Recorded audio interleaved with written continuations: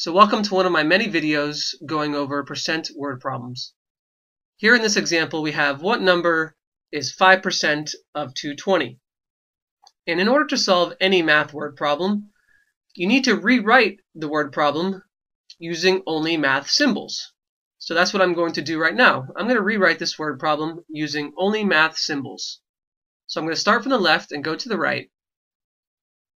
Our first two words are what number?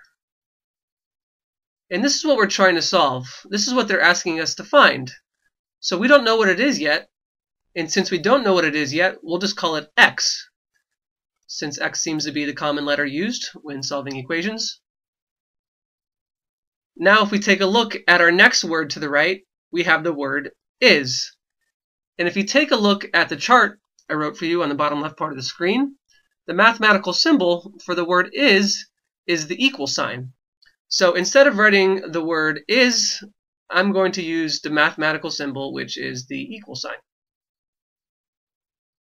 So now if we take a look at the next words to the right, we have 5% of 220.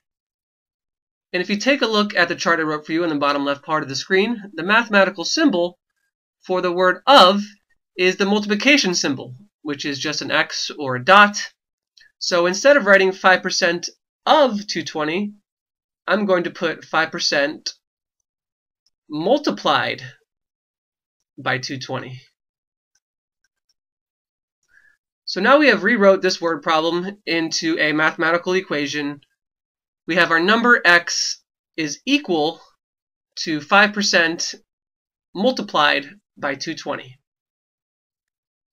So this is a really easy equation to solve. The only thing we need to do to find x is just multiply 5% times 220. But before we can do that, I want to change the 5% into a decimal. So that's what I'm going to do right now.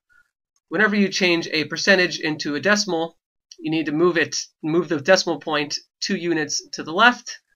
So if we move the point 2 units to the left, 5 becomes 0.05. And once again, this is being multiplied by 220. So now in order to solve for x, the only thing we need to do is just multiply 0.05 times 220, which I'm going to do with a calculator. 0.05 times 220 is just 11. If you're not allowed to use a calculator, I do have a video on multiplying decimals by hand. And now we have solved this word problem. What number is 5% of 220? 11 is 5% of 220. So here are some more videos with more example problems related to the video you just watched. I really hope you are finding my tutorials helpful. So until my next video, I will see you later.